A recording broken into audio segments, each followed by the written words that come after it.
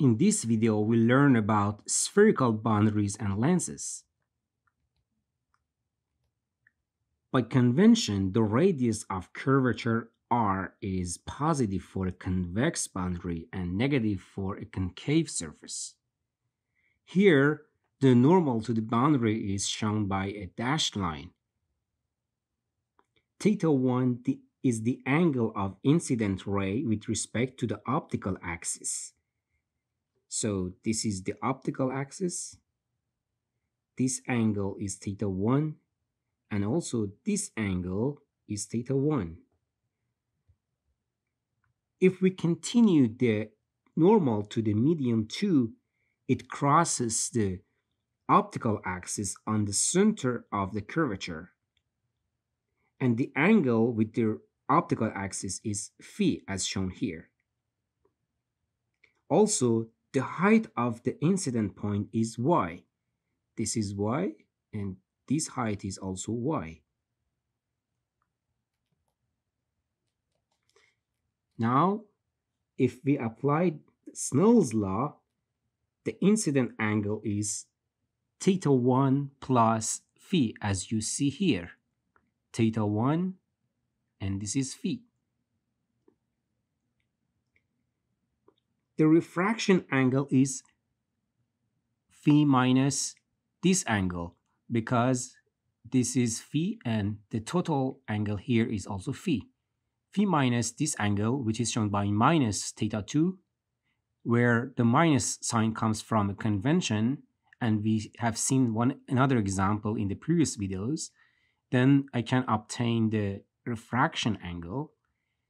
And if I substitute in the Snell's law, I obtain this relation. N1 sine of theta 1 plus phi is equal to N2 sine of phi minus theta 2.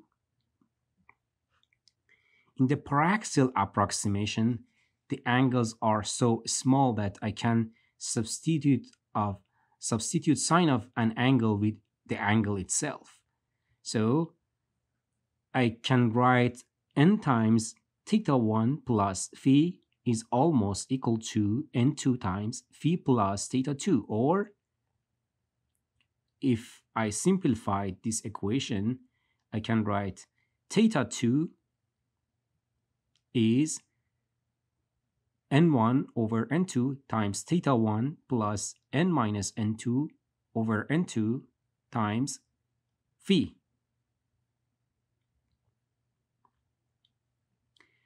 But from the figure, we see that angle phi is almost equal to y over r. The distance between the center of curvature to the boundary is r, and the height is also y. And so I can approximate and write phi is equal to y over r. So I substitute this to the above relation and obtain this equation. Theta 2 is almost equal to n1 over n2 times theta 1 minus n2 minus n1 divided by n2r times y. Also, I can express theta 1 and theta 2 versus the height and the horizontal distances. For example, here, theta 1 is y over z1. This is theta 1. The distance between point P1 and the boundary is z1, and the height is y. Also, angle theta 2 minus theta 2 is almost equal to y over z2.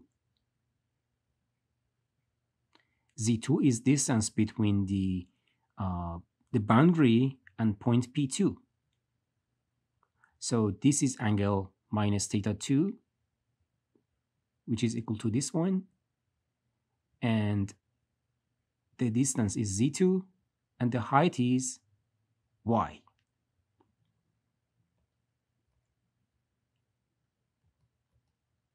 So I can substitute in the previous relation and obtain this one. And if I cancel y, I obtain this famous equation. N1 over Z1 plus N2 over Z2 is almost equal to N2 minus N1 divided by R.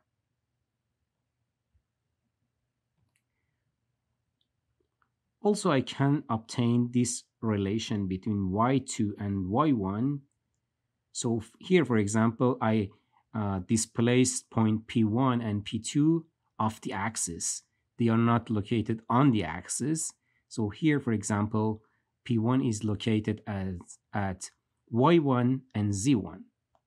And P2 is located at Y2 and Z2. Now, this angle is Y1 over Z1. And this angle is minus Y2 over Z2 because Y is below the axis. Now, if I use the Snell's law for this ray, for example, I can write Y2 is minus N1 over N2, Z2 over Z1, Y1.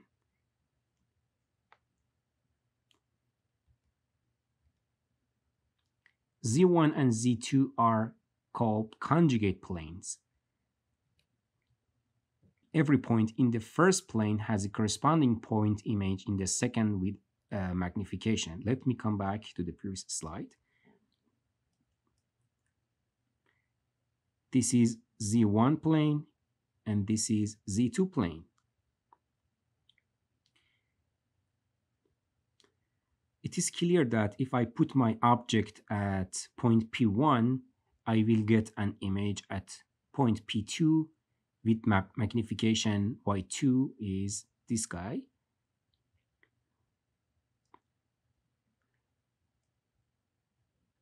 And also, if I put the object at point P2, I get an image at point P1.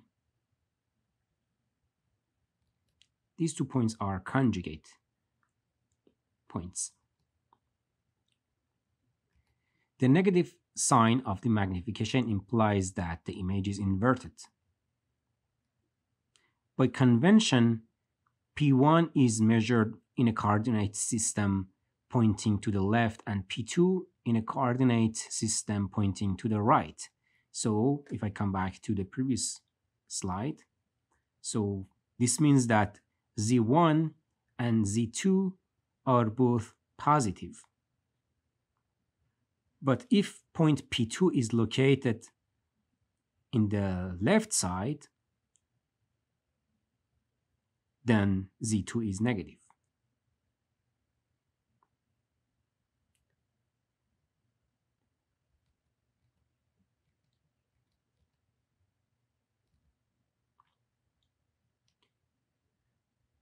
Rays of large angles do not obey these paraxial laws. The deviation result in the image is called aberration.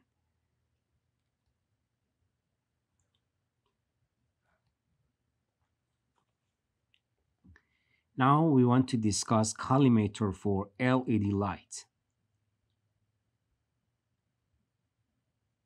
This is an optical system that combines reflection and refraction.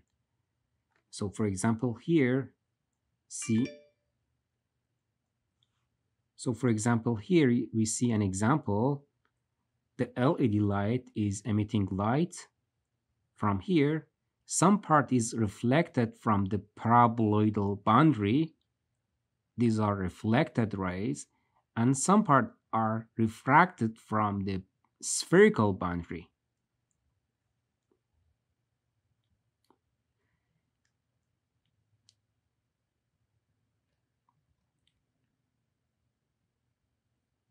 Now we discuss spherical lenses. A spherical lens is bounded by 2 spherical surfaces, as you see here.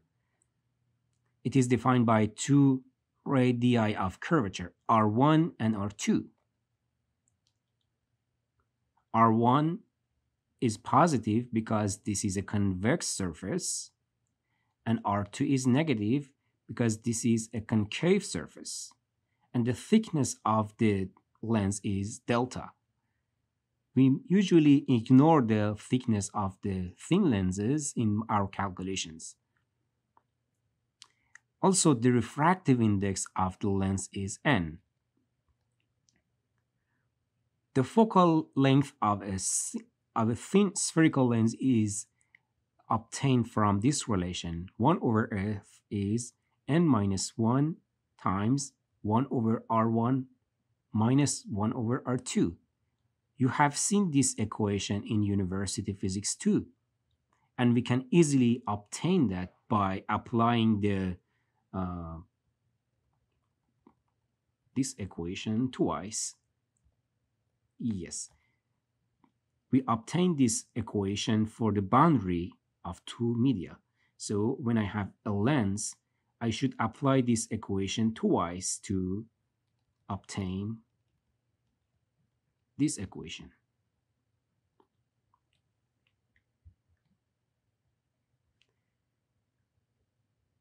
Now we see an example of a thin lens. This is a converging lens, and we have a source located at point P1 whose coordinates are y1 and z1, and the image is formed on the other side of the lens with coordinates y2 and z2. All rays originating from P1 meet each other at point P2. The image equation is this. It's very similar to the equation for the mirrors. 1 over z1 plus 1 over z2 is 1 over f. And the magnification is given by y2 is minus z2 over z1 times y1. The proof of these equations are simple. You can maybe find some of them in the problems. The previous equations we obtained are valid in the paraxial approximation. If we have some rays far from the axis, then we have deviation from the equations we have seen before. The presence of non-paraxial rays results in aberrations. So for example, here we see that all rays are not focused to a single point, and this is aberration.